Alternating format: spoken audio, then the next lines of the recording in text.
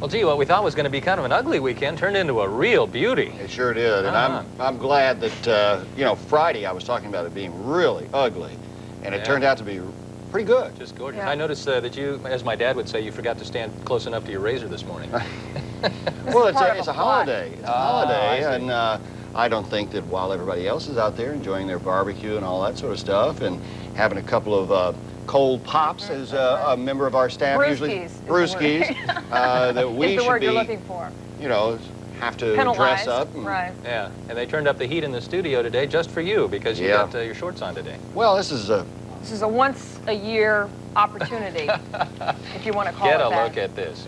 Well, I don't know what they're referring to. Let me show you what's going on outside on our radar. There's nothing really to talk about right now because no showers or thunder showers have popped up. However, with the heat of the day and, of course, the amount of moisture that encompasses the state, there's always a chance for a shower or a thunder shower to pop up. So before the day is over, we've got a 30% chance of rain for today. Might as well zoom out, Dawn. Zoom out. Let's get this over with. Go on. Further. Go on. Go on. Show them all the junk on the side. Go ahead. There we go. All right. See? Man came to work in his skivvies. Let me show you what's on the lightning indicator. Nothing to talk about. A little bit of something out there in the Atlantic Ocean. That's about it. Let's take a look.